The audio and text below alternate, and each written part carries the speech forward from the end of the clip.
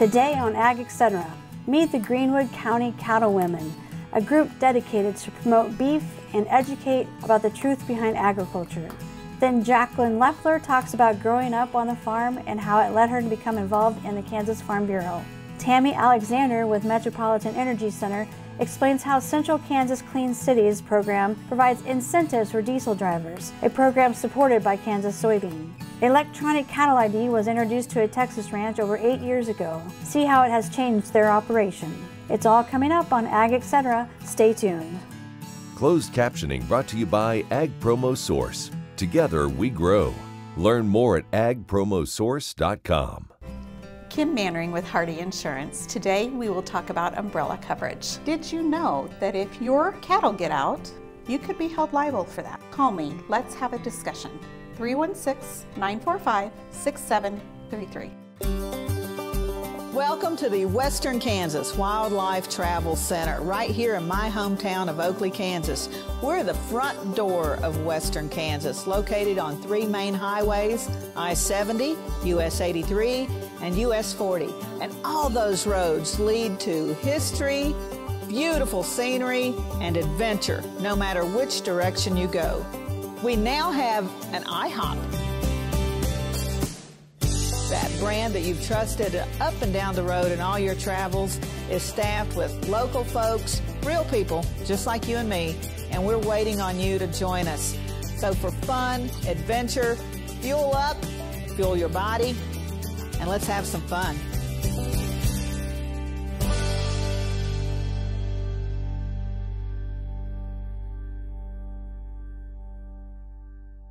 About 6 jumps later, I was laying on the ground and thinking, boy, my shoulder sure hurt. I kept waiting and it didn't get better and didn't get better.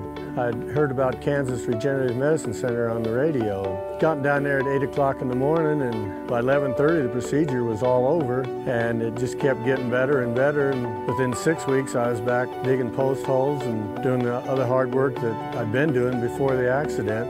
And I'm really pleased. It's really worked out well for me.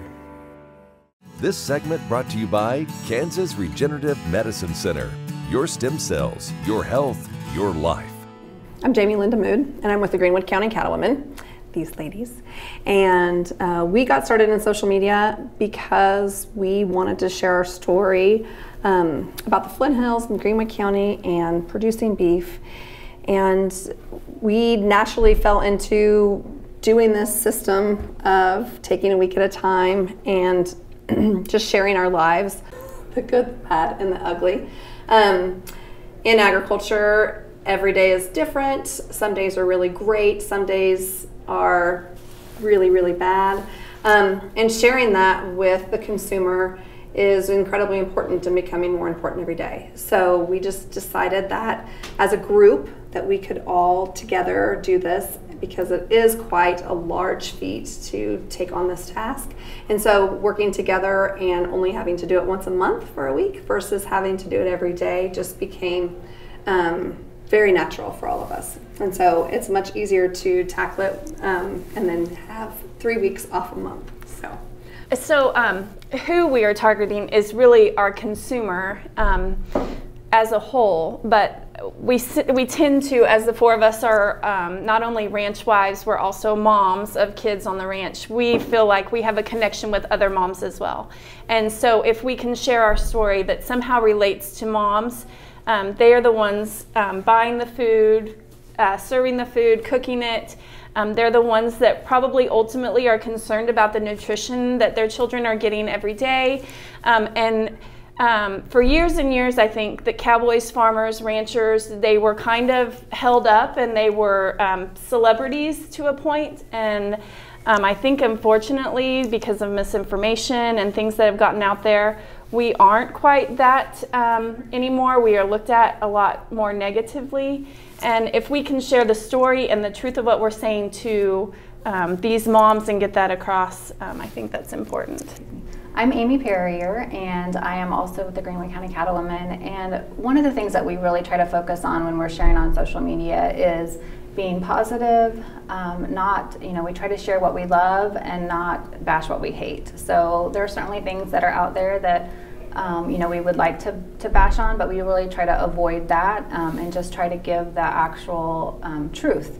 And that's really what we try to do every day, is just to capture our lives. We are moms and we want to capture our lives with our children anyhow, and so we just build it into this format of being able to share that life and show exactly what we do as farmers and ranchers on a daily basis, and give that truth behind what we do. We try to share some of the science aspect and the educational part of it, but mostly we're just sharing and showing our daily lives, so others that aren't involved in agriculture, and that's 98% of the world is not involved in agriculture, so that they can really get a true light into what we do on a daily basis. Stay tuned after the break for more from the Greenwood County Cattlewomen.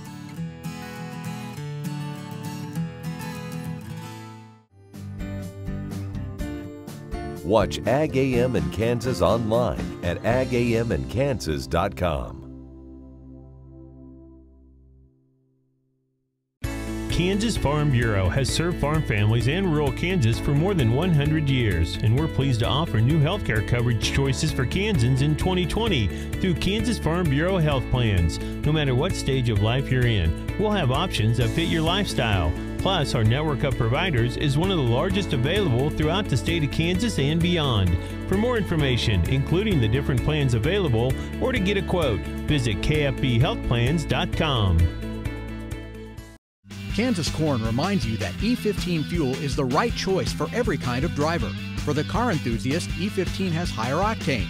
For the thrifty driver, E15 is priced lower than regular unleaded. For the nature lover, E15 provides cleaner air. For the shopper who buys local, E15 has more ethanol from our Kansas corn farms. Choose E15 for a higher octane, lower price, cleaner American fuel. Message from the Kansas Corn Commission. Learn more at kscorn.com. Kim Mannering with Hardy Insurance. Today we will talk about umbrella coverage. Did you know that if you're held liable in any type of accident, the judgment can claim your assets? Please give me a call so we can discuss. 316-945-6733. This segment brought to you by Kansas Farm Bureau, the voice of agriculture. To join today or for more information, go to kfb.org or find us on Facebook and Twitter. I'm Anna Curry with the Greenwood County Cattlewomen. Currently, we are utilizing Facebook and Instagram to connect with our target audience, which is moms, much like ourselves, only in an urban setting. We found that this is a platform that they are likely to use, likely to connect with. It's easy for us to utilize hashtags, utilize sharing of our stories. We've also found that the content that we create is very shareable. When we have people that like to share our content, it just only helps to broaden our audience more and more. Also, by creating a team and having the four of us work together, it's not so overwhelming. We try to have 1 to 2 major posts per day and then also share throughout the stories feature. Utilizing that stories feature can get overwhelming. If you're really trying to capture your entire day, you're trying to make sure that things not only go well in your farming and ranching operation, that your kids are not falling off the top of a hay bale, but then you're trying to capture all of this and make sure no one's dying at the same time. It can be a little bit overwhelming. But these platforms have become something that we're getting more familiar with all the time. We're feeling better about utilizing their capabilities. And having the four of us, having 1 week where we can kind of map out our story from start to finish really works well for us. So we are on Instagram and Facebook, and would love for you to follow us at GWC Cattlewomen. And ask us questions, reach out to us, but also see some examples of how we do things. You can see things just like we do, things that go over really well, some other things that don't do well. It happens frequently that we think something will be very successful and it's not, and then other things we're like, can you believe how good how well that was taken and how many times it was shared? So social media is certainly not a black and white area, and for moms that are busy to get comfortable with it, it's a whole new thing that we're trying to learn as we're doing. So but watch us, and we would like to help you any way that we can. So It's our You Are Here program and our 5 things that we teach all of the kids about Greenwood County, and it kind of extends into our social media, is number 5, out of 105 counties in Kansas, Greenwood County is the 5th largest. Number 4, there's only 4% of the tall grass prairie remaining in the country, and all of that resides in the Flint Hills. Number 3, 3%, it's actually 2 to 3% of the population is still involved in agriculture. However, we do start with how many of you are involved in agriculture, and only a couple of them raise their hands, and we remind them that no one came to school naked and everyone has eaten today, so everyone's involved in agriculture. Number 2, cattle outnumber people 2 to 1 in our state, and number 1, that we think that they are one lucky kid to live in such a unique place. And I think that that is what we're trying to share is it doesn't matter what industry you're in, it doesn't matter if you're in agriculture or architecture or you're an attorney. If you are running a business in Kansas, it is difficult to make Kansas sexy enough for kids to want to come back to Kansas and practice their trade. So we are trying to share how unique and special Kansas is and make people proud of where they came from so that they'll want to come back and practice in agriculture, hopefully with our children or your children, but also if they're coming back and they want to practice some of their business, that they want to come back and do it here at home.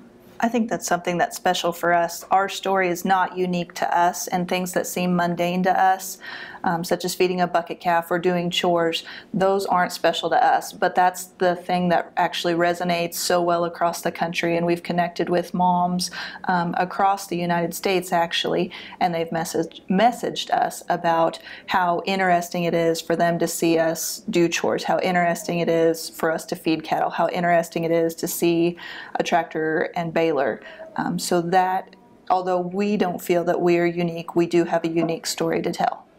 And while I think that, you know, as they said before, that 98% of the people, you know, it used to be that you had a grandparent or an aunt and uncle at on the farm, and honestly, today that is not the case at all. And so by sharing our story, even though it's social media and that's different to us, that is how those people are connecting to us. That's their way that they connect with anything. I mean, and so if we can just share our story through social media and just give them a little piece of that, no, they can't see it and smell it and touch it, but we can share that with us, and I think they learn to trust us, so then they will hopefully come to us for questions, and then just have an opportunity to show them how much we love what we are doing. And we aren't doing this only as a business proposition. This is truly what we are doing as our lives and how we are raising our children, and that it's all entangled together. And so I would just say don't discount what you do on a daily basis as being uninteresting or unimportant. You know, who would have thought that Laura Ingalls Wilder's story about pioneer women would be interesting? I'm sure that they didn't at the time. But, you know, we are sort of on a last frontier as far as what we do, because so many people are so removed from it. So something that seems very normal and everyday to you could actually be very interesting to someone else, because there aren't just people out there that want to bash us or be negative about farming and ranching. There are people out there that truly want to understand what we do, and they want to hear from us, and they're so thankful when they hear that side of it, because they've been told something very negative, and they really want to trust us, and they want to rely on us for their food. And so you know, that story that we have to share is very important, regardless of what we think.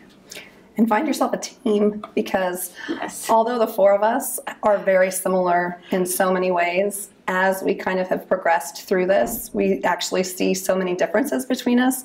We all have children. They're all relatively the same age. None of us grew up in Greenwood County, but all are very community minded when it comes to our county, and proud of where we are, and want to better where we are, and want our kids to come back to it. So all of these things that make us really different, they actually seem very similar to anyone on the outside. And I think it makes us very unique in the way that we present our stories, and ourselves and our families and our operations as well, when it comes to our turn on social media for the Cattlewomen.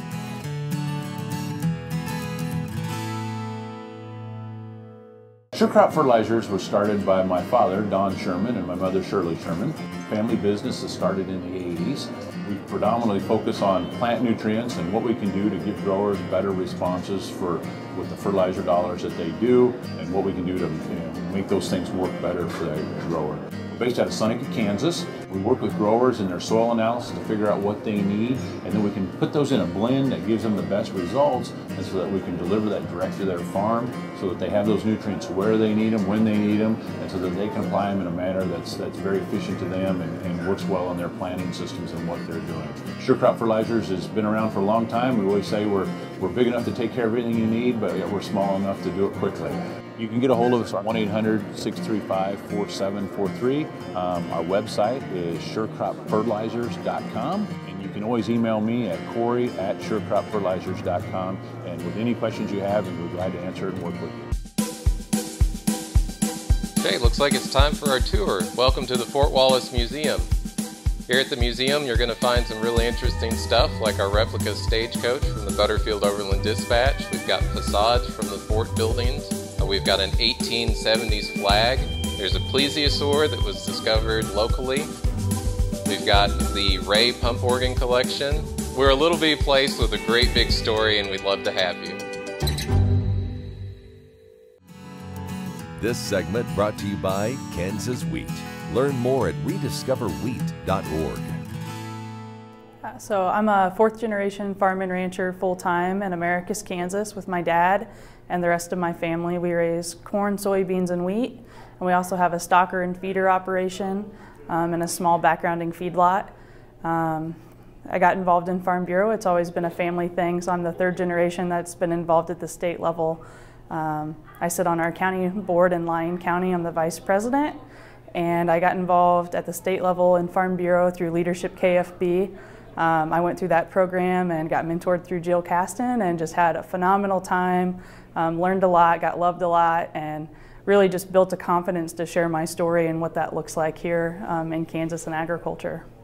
Yeah, so I think just growing up, I watched my dad and my grandma and grandpa all be super involved in Farm Bureau, and it really showed me how important it is that we get our message out of what it's like to just be in agriculture in Kansas. And I think one of those ways is just, competing in different competitions that Farm Bureau has available, and one of those is the discussion meet. And so when I was at AFBF last year, I watched Jackie Munt compete, and she was also in my Leadership KFB class, and so it kind of gave me a leg up on watching her prepare and compete, and just getting to do that and watch her do it kind of gave me a good chance at being able to figure out how to do it myself. For me personally, since I'm in ag every day on our farm and ranch, I've just kind of pulled each question to see which one kind of fits with my story. And so first off, I've just kind of written down personal touches at each question and how it's impacted our business. And this way it's just easy. It's right there at the tip of my tongue. And then right now I'm starting to talk to experts. So today I'm going to take advantage of running into several people here at KFB annual meeting, getting ready to meet with a couple of the legislators, staffers, and talk to them about some questions and get some good ideas and topics from them that maybe I can write down and put in my arsenal of notes that I have. Yeah, so I think just really learning how to engage with the consumer. They are our end goal essentially, and so a lot of the questions do partake to consumers and how maybe they view agriculture or how we get different messages out to them. One of the main topics that I'm excited about is fake meat. I have a custom beef for butcher business, and so a lot of the Netflix documentaries that are coming out and kind of combating whether or not meat is good for you has directly impacted my business, and so it's given me reason to make sure I get that research and figure out how do I talk to the consumer that is my client. And so that's kind of the main thing that I plan on taking back home.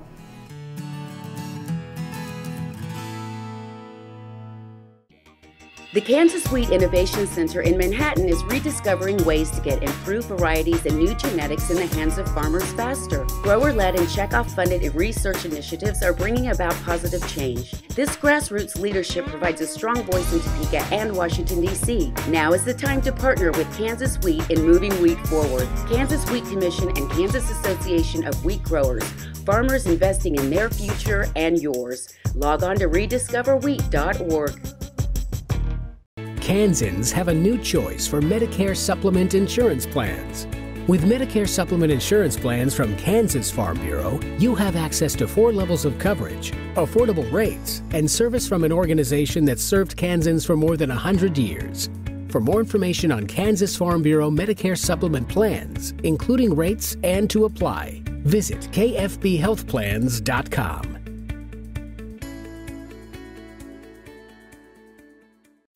Valley Vet Supply is devoted to providing information and professional quality products at reasonable prices. Valley Vet Supply. This segment brought to you by Santa Fe Trail Meats in Overbrook. Let us help feed your family. Hi, I'm Tami Alexaner from Metropolitan Energy Center, and I work with the Central Kansas Clean Cities program, which is a program that works to reduce alternative fuel use, to increase alternative fuel use by reducing petroleum use in transportation. A lot of the work that we do has to do with biofuels, specifically biodiesel. We've done a lot of work in the past year consulting with fleets and retailers to try to expand the use of biodiesel and expand the availability of biodiesel throughout the state. The questions and concerns depend upon the individual. A lot of the concerns that we've had when we've met with fuel retailers, they're interested in offering biodiesel. They have concerns about environmental issues with petroleum diesel, and they know biodiesel is a much better product. But the issues with the tax credit being, is it happening, is it not, have been an issue. It makes it difficult for them to offer biodiesel blends when they're not sure how that's going to work out financially for them. And so that's definitely a real world concern that we've had and that we've needed to deal with in the past year. So. Of course, the recent announcement this week that the Senate and the House had approved a bill for the alternative fuel tax credit, that's helpful. Once we get that signed, if we can get a continuation of that, that would be wonderful, and that would really help the economics. I think a bigger issue is that we just really need to recognize as maybe a society that we have to get to something that's different from petroleum for our transportation. Transportation's the #1 emitter of greenhouse gases, and so if we can get into biofuels and other options that are much cleaner for transportation, that will go a long way in reducing those issues and dealing with some of the issues that we have from excess greenhouse gases. Part of it has to do with the economy. I guess we've been out of the recession now for a couple of years, but people still have that in their recent memory. The big concern is how much is it going to take to fill my tank? So that's been a concern. It's also that we have such wonderful weather here in Kansas. We don't deal with the day-to-day pollution issues that some of the areas with different geographical layouts have. We have the wind here, we have blue skies. It's hard to realize here in Kansas that we have some of those issues with pollution from petroleum products. But that I think is changing. People are becoming more educated on the process. They know that it's a concern and that we need to be thinking about this for the future. And so I'm hopeful that that will, and I've already seen that it is educating people, and that they do know that it's something that we need to think about, and a lot more people are thinking about it now. Our website is www.metroenergy.org, and you can find out about our clean transportation options through the Clean Cities programs. We have the Kansas City Regional Clean Cities Coalition and the Central Kansas Clean Cities Coalition. There's also the Alternative Fuels Data Center, which is at afdc.energy.gov. And there's information about all kinds of alternative fuels, but you can click on biodiesel and you can get all kinds of information about biodiesel, including vehicle options, where you can find biodiesel throughout the country. There's a locator map and different information like that.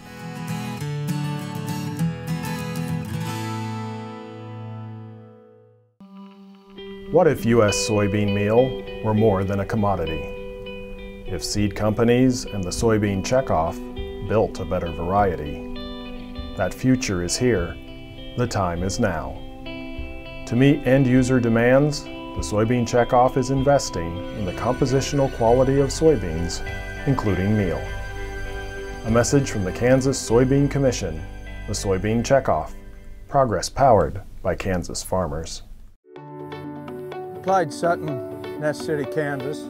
Lived on this place all my life. About a year and a half ago, got to where I couldn't saddle a horse. The pain was terrible. Read about stem cell. First it wasn't for me, then they started doing neck and back. Went and had it done. As you can see, I saddled a horse. I'm still building fence. Love to shoot a shotgun rifle, and I'm able to participate, not like I used to, but nevertheless I can do the things I used to do, and life is good. Ag Promo Source is a unique group of marketing specialists with one mission: help your ag business grow. Each affiliate has their own area of expertise, and they work together to bring you advice, products, and services. To get started, visit agpromosource.com. Ag Promo Source, together we grow. Kim Mannering with Hardy Insurance. Today we will talk about umbrella coverage. Did you know that if your cattle get out, you could be held liable for that? Call me. Let's have a discussion. 316-945-6733. This segment brought to you by Sure Crop, liquid crop nutrition delivered right to your farm. 8 years ago, the 4-6's ranch in Texas began using electronic ID while they moved cows to ranches in 5 other states. We were forced into it through the drought.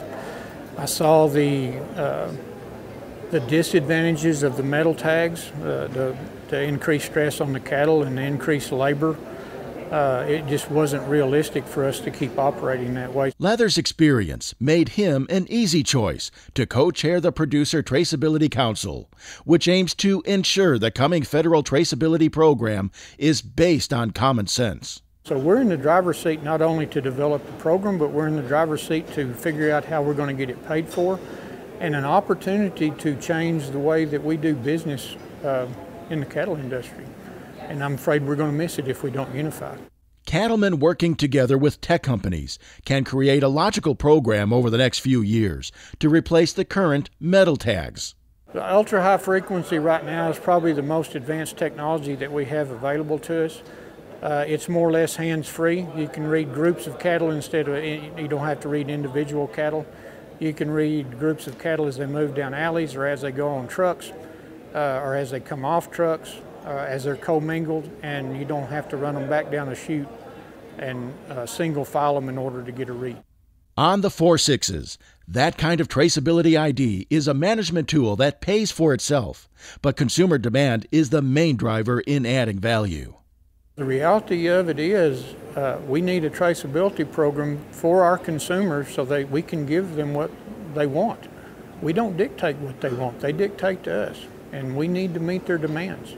In doing so, the cattle community can keep customers happy and avoid local events causing widespread market disruptions. I'm Bob Cervera. Watch Ag AM in Kansas online at agamandkansas.com.